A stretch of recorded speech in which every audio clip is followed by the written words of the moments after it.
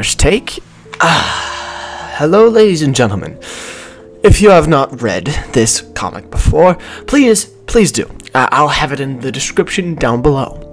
Anyways, this will be loosely based off of it. I am giving you this as a reminder of that. Now, let us begin. Our story begins with a stormtrooper named Glitch. His squadron, led by a Jedi Knight, descend onto a temple which holds a dark root artifact on the planet of Mandalore. They enter the artifact's domain, causing the Jedi all sorts of discomfort as she instantly senses the dark force and just energy coming from the artifact. It doesn't affect any of the troopers, however. She regrets walking in as it instantly shocks her just a little bit, forcing her side to shift just a second, even for just a second. However, the troopers worry for her, as she's not able to defend them from an iron golem that is immediately activated. This golem, standing above 20 feet tall, was able to block all blaster bolts. Until, well, Glitch put up his hand, mimicking what that of a Force controller, responding with most of his people, well, laughing at him. But this gives the idea for the Jedi to use her Force and defeats the golem with a huge explosion coming from it, and other traps sort of activating, stuff like that. Once all the traps are defeated, his squadron lures in closer, as the Jedi talks a lot about the dark force and energy that she feels of it. Glitch listens in closely, as he really does want to learn more about Jedis and just different force stuff. He's sort of a geek just like us. As they hit a wall, one that could be only opened by a Jedi, she senses the right keyhole and then puts her lightsaber inside of it, opening up to farther into the dungeon, or artifacts domain. However, the dark energy is even stronger here, causing her even more distress. She says that she cannot go any further as this hurts her too much. The squadron starts to walk in as he doesn't feel right about this. Glitch turns around saying that, you know, she should still come, you know, like there's no other reason, like it's bad to split up the squadron. However, then 3 shots are fired right past his face, hitting one of his squadron vice leader, who is immediately hit straight to the floor. One other shot is fired straight at him, as he ducks down below, trying to regain his weapon after it had been thrown. However, is shot at multiple times after that. He sort of runs deeper and deeper in the temple as the Jedi Knight struggles to defend the squadron. They are slowly picked off until he is the final one, with the Jedi Knight dying in front of him. He picks up her sword, her lightsaber, swinging it around wildly, trying to defend himself, after he comes out of the shadows trying to sneak attack one of the Death Squadron that he now realizes their armor, with their leader, I forget his name, whoever the leader at this time would be.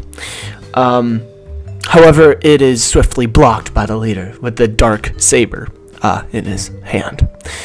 He laughs at him, saying, "Now that's something new. You don't see this every day." As then he just like basically unsheathes him from the sword as it starts to fly in the air. He takes out his gun, shooting at the rest of the squadron, gaining distance as he jumps for the saber, barely catching onto it and rolling straight and hitting his head against the trap mechanism that had the keyholes in it for the lightsaber. The dark saber wielder is already upon him, as he's almost 10 feet away from him, readying up one last strike to just kill him. As he says, "Well, this has been a fun cat and mouse game. However, it is the time to end this." He readies up a overhead strike. However, Glitch gets the idea and puts the saber into the wrong keyhole on purpose. a gigantic explosion is heard from inside of the temple as, and right below them, the ground explodes, revealing in the cavern, just a gigantic cavern as everybody's starting to float. He tries his best, however, he's not able to recover by himself as the ground just crumbles away from his hand. He misses the artifact as the others start to use their grappling hooks. He was never equipped with one, however. He's seeing no other way out. He looks deep within inside himself and tries so hard. He needs to hope. He needs to believe that he can do this. He has something inside of him that's worth, well,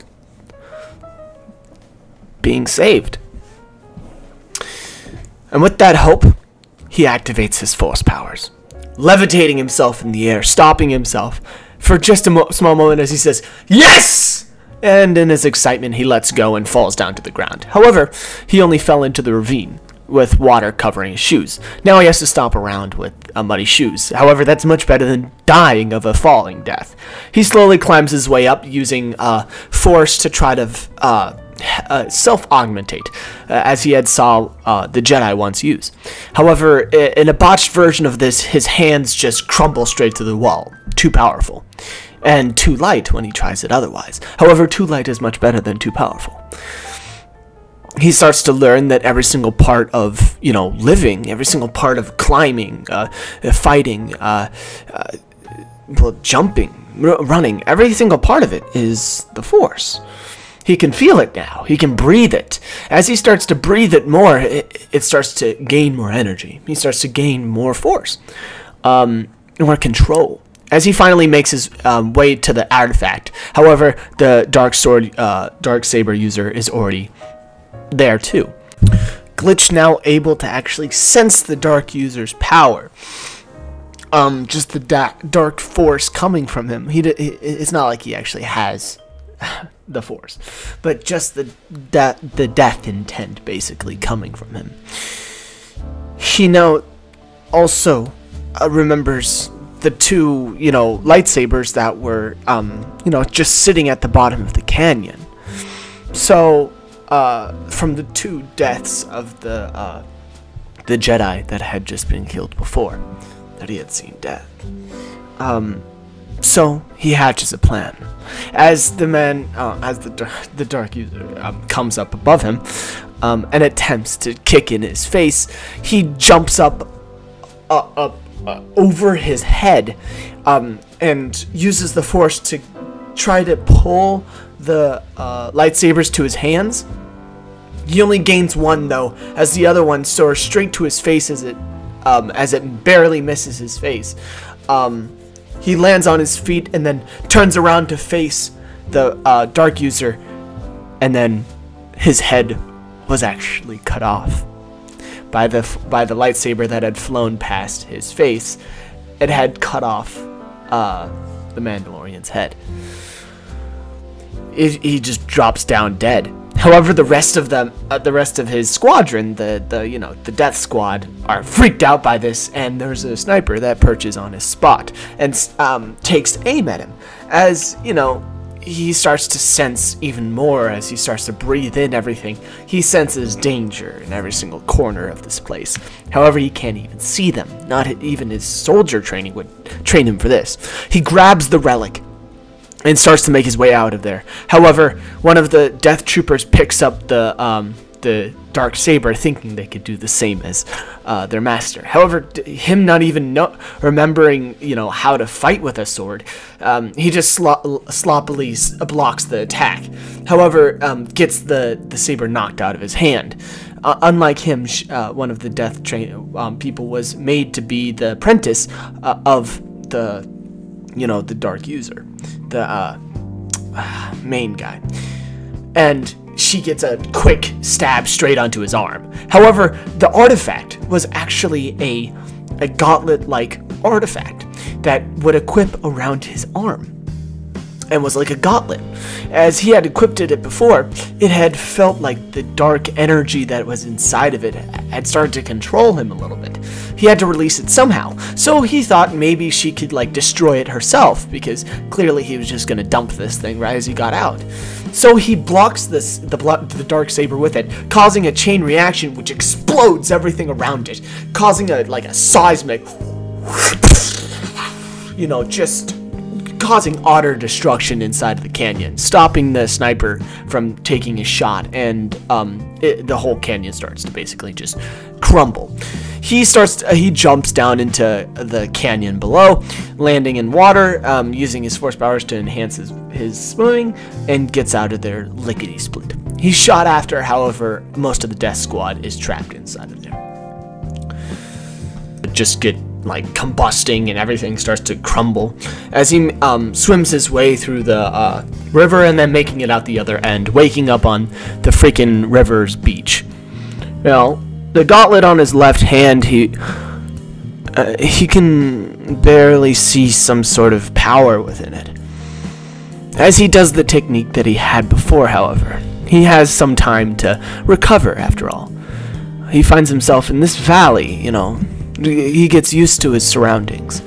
This valley, it was ancient, you know, ancient forest, enchanted with some sort of people, right? People of extra mental power that, well, he could not tell just yet. Maybe they would know about this artifact. He would live out the rest, the next few, well, years, well, becoming acquainted with the residents of this ancient forest under Mandalore.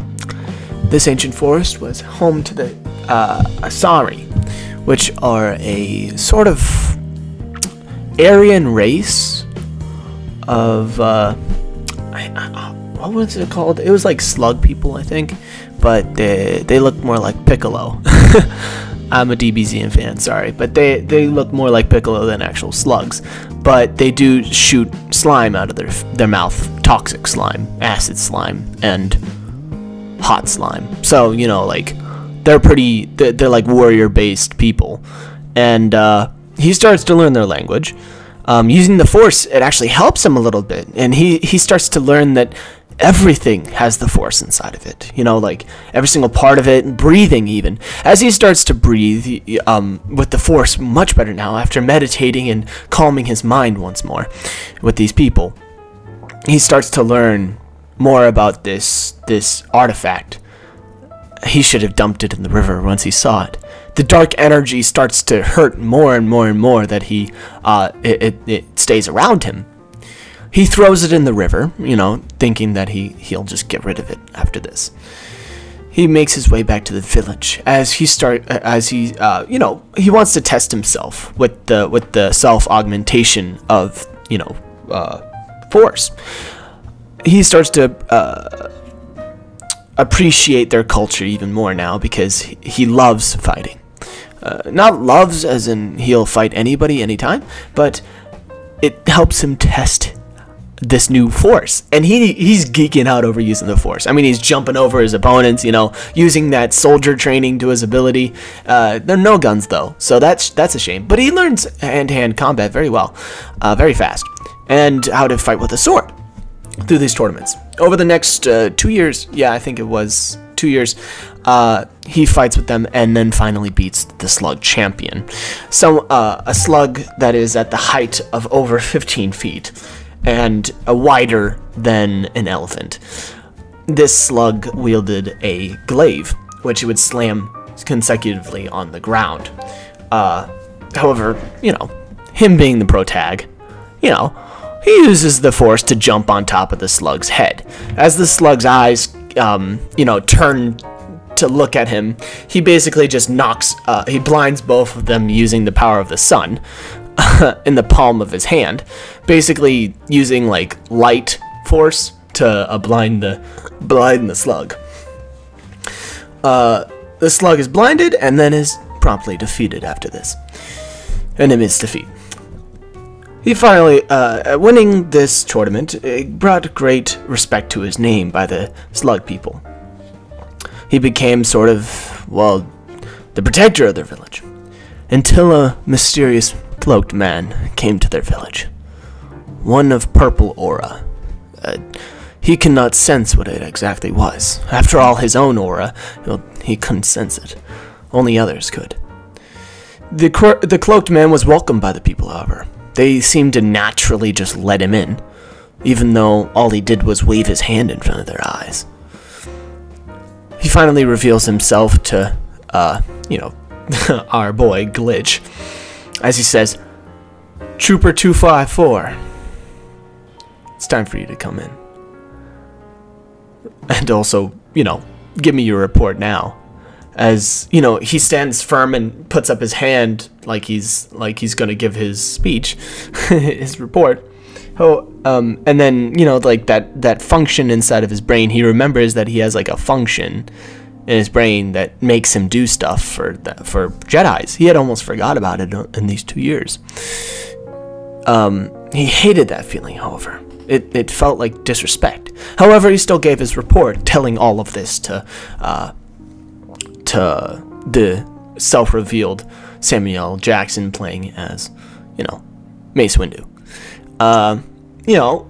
Mace Windu, trots around him, spinning in a circle as all of the residents are like, "Whoa, what's he gonna do? Are they gonna fight?" As they're like, "Fight, fight, fight, fight."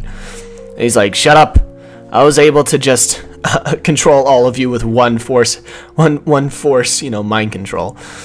You're barely even intelligent enough to be sold goods, or to sell goods." As, Glitch kind of takes this personally. After all, these are his people. "What are you here for, Mace?" He's like, that's some real disrespect coming from a soldier." As he says, "I'm sorry, Commander, or Grand Master. It's to my knowledge that, well, my mission was over. I do not know my way out of here either way. Can I return to my normal life, or do I have to come back in?" As, Mace is quite the strict person. He's like a strict parent, if that makes any sense, to the soldiers. He says, "No, that's not what I'm interested in here for. What I'm interested in is the fact that you're able to use the Force." This startles Glitch, as he doesn't know how he knows. However, he says, "It's so simple, though. It was clear to me right as I spotted you. Yellow, huh?" As he's like, "Is that my color? Ah, shit. Please, I just wanted to live a peaceful life." "You can, back at the Jedi Temple." As, he's like, "Are you sure? Like, I can live a normal life?" He's like, "Yeah, of course you can. That's what us Jedis have always wanted to do. That has always been our life goal. To rule and to make sure that the galaxy can live normal lives." And, he's like, "Fine, I'll turn. However, you will not treat me as a soldier." And also get this, did they install chips in their brains to command them and stuff? That's what it was. "Get this chip out of my head first, so I don't have to listen to any of you. I have the Force after all now. I should be respected as a fellow Jedi." As, Mace Windu snaps and it says, "Don't get ahead of yourself. You just barely even learned how to use the Force. First, you're gonna need some lessons, and you'll be with the children." And then you get basically like a transition, and suddenly he's in the class with the kids learning how to use the Force. As he's like, "I already know all this stuff, Yoda." As he's like, "I shall consult Master Windu." Windu's like, "Yeah, I know, I just did that to be an ass." Yoda's like, "An ass you are. Fine. I'll take him in as my personal, what would you call it? Apprentice? Oh, shit. Yo, he would be okay. He's the apprentice of Mace Windu now. After all, Mace Windu's quite interested in this, in this development. He doesn't get the microchip uninstalled, however. And, you know, that kind of creates a distrust between him and Mace Windu. And suddenly he starts hearing the clanking sound, that classic feeling that he had felt at the temple one night as he's living at the Jedi temple. He walks out to the reservoirs that are next to the Jedi temple that come out both sides to find, what is that in the lake? The artifact that he had once put on before to rescue himself from certain death. He picks it up out of the water as the rust off of it. He just basically wipes off the rust with his force, sort of cleaning it forcefully under high velocity and high temperature faucet. This thing is back here again. What the hell? How is this possible? As then Mace walks into his, thing, and he's like, "Good news! You're my new apprentice." Alright, enough excitement. In the next morning, you'll be waking up at 6 a.m. And Deku, sorry, I'm still on that stuff. And Glitch is promptly quite scared of what's going to happen. However, he hid the gauntlet behind his back very fast. He wants to ask Mace Windu so badly. However, he thinks that it'd actually be better to ask the dark energy person, which is one of the Sith Lords. He can already sense Sith Lord energy in this sort of vicinity of his. Since he didn't technically be born as a person. I mean, he still has the chip installed in him, so he sort of has a combination between bewilderment and also knowledge of the Force, which is a combination that had never been crossed the mind of the dear Emperor. So yeah, he can kind of sense that there's dark energy in this place. However, he thinks that it's the gauntlet. However, the gauntlet has since then lost most of its dark energy. As you know, Mace Windu would have instantly sensed it if it did. The dark energy was simply just imaginary for him, as he imagined that it was coming from the gauntlets. I'm out of time today, so I'll see you guys in the next one. I'm super excited, and I'll see you tomorrow.